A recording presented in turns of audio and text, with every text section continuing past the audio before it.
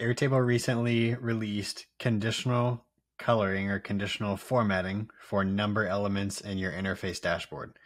That's what we're going to be covering today. I'm going to jump right into it and give the easy version of this, and then I'm going to jump into it afterwards and give a more complex and cooler, I think, example of it. So if you just want to know how to use it, I'll cover that first. If you want a really cool way to use it, stick around. My name is Ben Green. I'm the owner of Optimize IS. I help businesses of all sizes, literally all sizes, build systems just like this in their Airtable ecosystem all day long. So if you want help, check out the link in the description and we can get you some help building your Airtable. We're going to jump right in. So this is a content dashboard that I have in here, and we already have colors in here. These are set as background colors. So here's the number of posts that went active 30 to 60 days ago. Here's the number of posts that went active the last 30 days. Here's the number of posts planned for the next 30 days. So if I come in here into the editor mode, what they changed is these can now be conditionally, you can make these conditional on something. So let's see, expand this and go into the editor mode. So up in the top left, I'm going to go click on the name of my interface and go into the editor mode and then shrink this back down. So what I started adding, my ultimate top goal eventually for the hard section of this was to come up with a percentage change, but I couldn't get a percentage change, so we're just going to go with a number change. But how this works is if I come in here into any of these number elements and I click on the color for this, well, before you could already set your color as the background color or not. I think it looks really good with the background color. If I come in here now, this is the new section. So this is if I add conditions. So now I can add conditions and say, if this number is greater than 10, be blue, otherwise be green.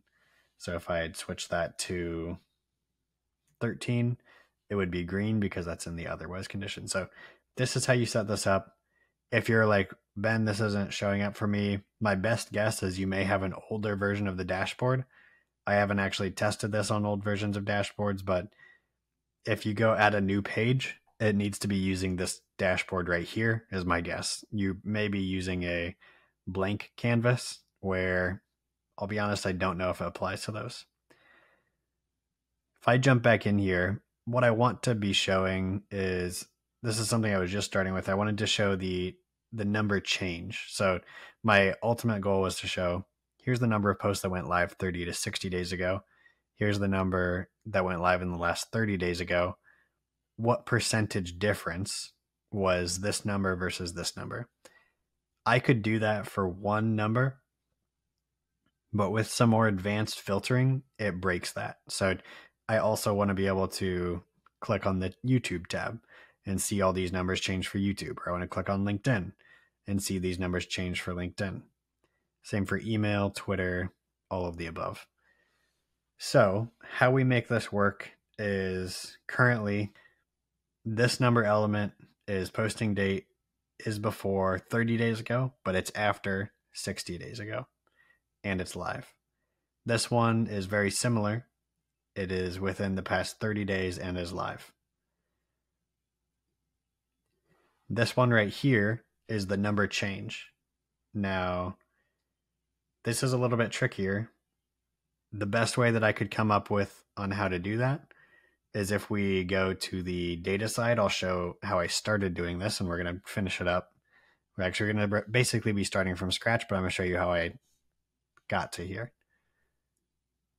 So on the data side, what we have is, I just wanted to try to replicate this with some checkboxes for filtering and I was really trying hard to come up with percents down here at the bottom.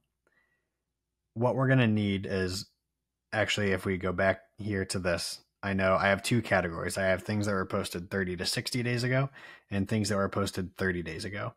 And I basically want to know the difference. I want to count the difference.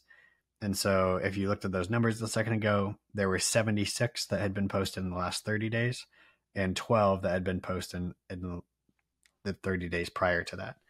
So the increase is 64.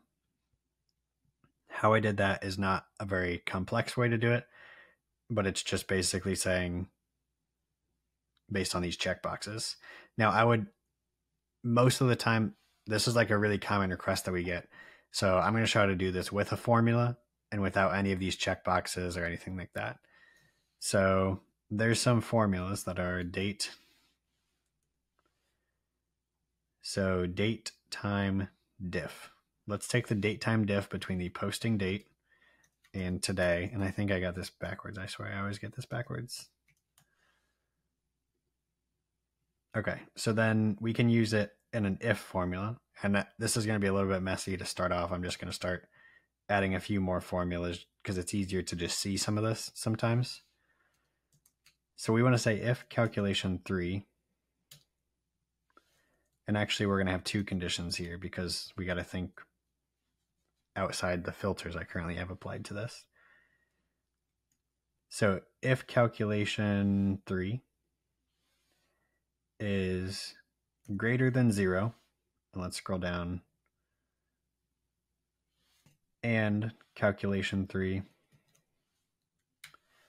is less than or equal to, let's see, it looks like it's 31.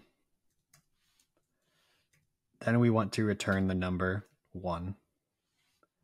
And my goal is to replicate this change column here. So for this, I'm going to say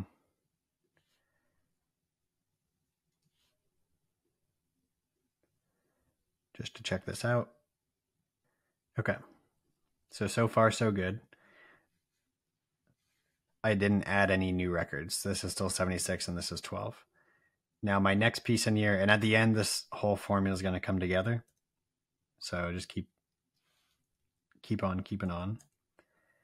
And now we want to say, so if that wasn't true, let's copy this whole formula. And after the comma, paste it in there. So now we're going to say if it's greater than 31 and less than or equal to, and here this says 55, I'm going to go with 60 to be safe. Actually, maybe 61. Not 661, just 61. In that case, we need to return -1. So if we return -1, this now is 64. So to combine all of this into one formula, this is 30 versus 60 days. I can save that. What you want to do is you want to go into your calculation 3 formula and highlight everything in here and copy it. This is a formula trick. If I highlight this section of the formula that's going to get replaced and use Command F, it opens this little box up, which I can then paste what I copied in here. And if I press this, there's a little pop-up that says replace all. Now it's going to go replace all of those, which is what I want. So now this formula that I just added can stand alone without any of these fields. And I'm just going to say dev at the beginning of this just to make it right. Okay, so now I have this formula ready to go. You have to have the formula to have the change in here. But if I come in here and add the change, I'm going to say filter. Well, no filter there. That's not going to change at all, other than deleting the date on here. So it does need to be live. But then I'm going to summarize that field that I just added, and I'm going to sum that field. So now you see this. What I like about this is it works across the filters. So if I come here, the difference between 12 and 76 is 64. The difference between 3 and 26 is 23. The difference between 5 and 13 is 8. Now, what I want to do is I want to make this conditionally colored. So if I jump into the color,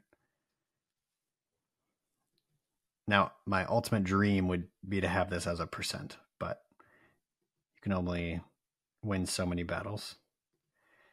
So green is if this number increases. So if this number is greater than 0, we're good. And actually, let's say it's greater than 5, then we're good. If we've posted 5 more posts than the previous 30 days, then we're continually increasing. If it's greater than 0, it'll be yellow.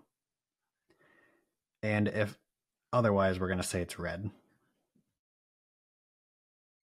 So if I go publish this now,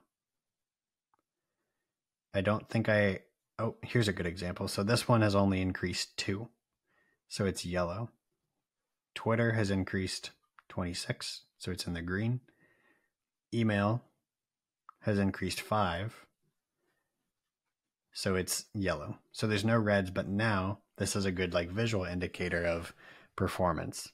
Again, you could make this work with a % if you only wanted it to work on one tab. I could show you if you want to see that. It's a little bit more complex, but I'm happy to show you.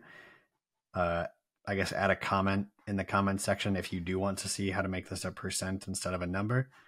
But yeah, this is how you do conditional formatting on numbers in Airtable interfaces. If you want to go into more conditional formatting in Airtable and you want to say, let's say, look at conditional visibility of fields in a detail page on a record, check out the video here on the end screen, and I'm going to go right through that. So click on the video on the end screen. It's going to be how to conditionally view editable and read-only fields in the detail page in an interface. So go check out the video on the end screen. Just click the thing in the middle of the video right now, and I'll see you in the next one.